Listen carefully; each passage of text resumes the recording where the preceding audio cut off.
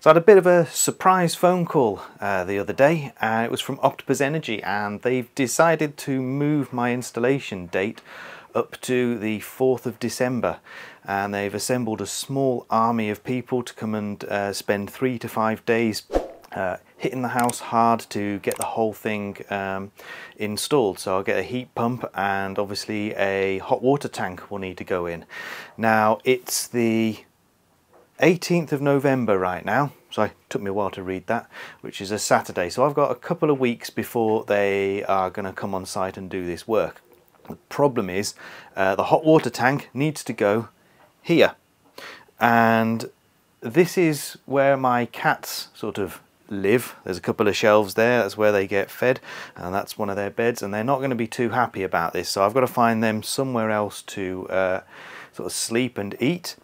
But one of the bigger problems is, because the hot water tank is going to go here, I've got this massive shelf here as well. Now there's all sorts of rubbish here. I've got camping stuff that never gets used, but I still need to keep just in case. Hundreds of toilet rolls, our bulk buy fabric conditioner and bottles and stuff, welly boots, wetsuit boots, beach stuff for the children who are way too old to use beach stuff now, and a workbench, and obviously my fridge, no, my freezer is here. So I've got a huge amount of stuff to clear out and put somewhere else in this garage. But the problem is this garage is full of junk, so I've got to clear this whole garage out. I'm just going to turn the camera around. I think I might put the shelf here somewhere, but I've got these boxes on the floor that I've got to clear up, and loads of paint tubs that need to get moved somewhere else. So back to me. Guess wish me luck.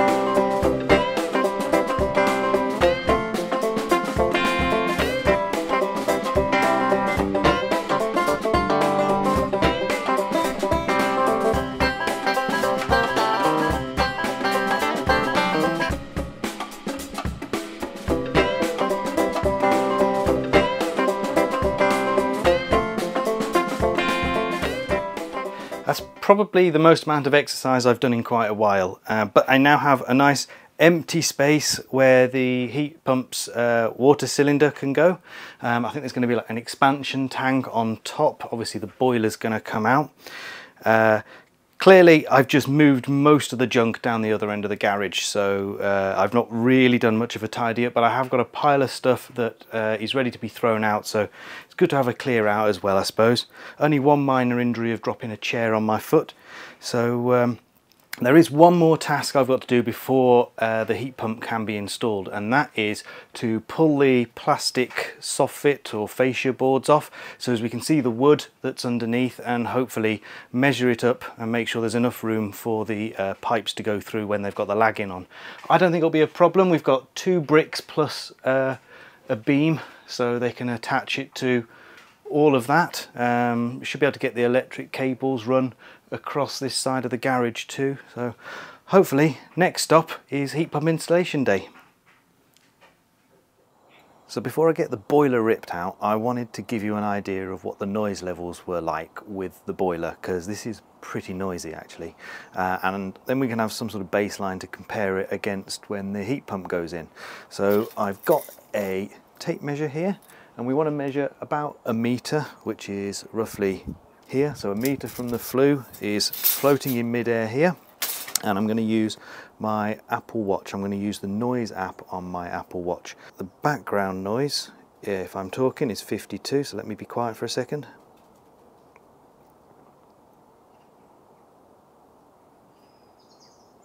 So you can see 36 decibels of background noise, so let's fire up the boiler and see what it's like when that's going. There we go, you can hear it, it's fired up now. Let's have a look at the watch. So let's get my video going, and we'll have a look at my watch and see what it's saying on here?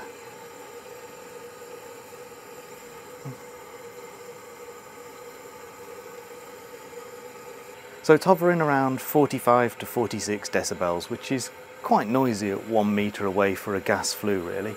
I guess this is a very old one, so newer ones would probably be quieter than this, but at least now we've got a reference point for when we look at how much noise the heat pump makes. Installation day has arrived. There's 3 guys from Octopus Energy here to do the install, and they're currently working hard in the garage.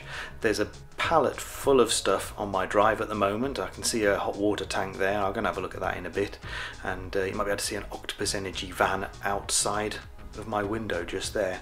So I think it's a bit of a challenge. I've been around and taken all the Evo Home kit out, all the valves off the radiators. So that should be one less thing for them to worry about, but there's a lot of work to do. They said 3 to 5 days, so let's see how day 1 goes. I've switched to the GoPro because it's absolutely pouring it down with rain as usual in Wales. So let's have a look at this pallet that's arrived. Got a hot water tank in the biggest box here. There's an Octopus branded box full of bits. The filter, loads of copper fittings and things for the radiators, and this massive box here has got to be the heat pump itself, I assume. It's got my name on it, and another pallet here with radiators on and loads of pipe insulation here, of course. That's going to be very necessary. So we're getting towards the end of day 1, and I want to show the progress so far. So the guys are inside actually working on changing all the radiators upstairs at the moment. I think they've almost finished there. Meanwhile, the electrician has been busy in here. He's actually spliced the connections on the load side of my Give Energy gateway, and he's taken that through to a new consumer unit here, which is going to feed the heat pump. There's going to be another consumer unit going outside as well, right next to the heat pump, and oh, what else? And the heat pump is actually here. So we've got it dragged inside the garage for the moment, and the water tank is just here, and it's not as big as I thought. I thought it was going to be humongous. I mean, it is 250 litres, but I thought it was going to be taller than me, but turns out it's all right. So they've left for the day. That's the end of day 1. I've had to get the old Evo Home system working, and I totally forgot, obviously, because I've removed all of those valves. I've had to reconfigure this to work as just a single zone now, so that was a bit touch and go because I haven't configured this for like 6 or 7 years. But they have put down some nice plastic flooring to protect the floor, so that was nice of them. So all the floor is really well protected, but I'm just going to show you the radiators they've installed. So here's one of the radiators they've installed. This is the one in my main bedroom, and it's a little shorter than the old one was, but because it's got the fins at the back, it's got a lot more surface area, so it should pump out a lot more heat. It's quite nice to see it here because it's a lot newer, and the old one was getting a bit tatty and rusty really, so I think this looks quite smart.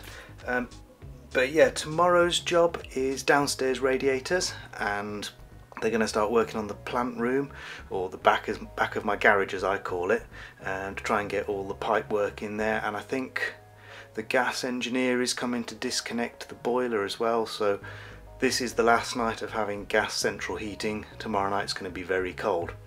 Anyway, this is the end of this video. Don't forget to subscribe and like the video so as you can find out what happens in part 2.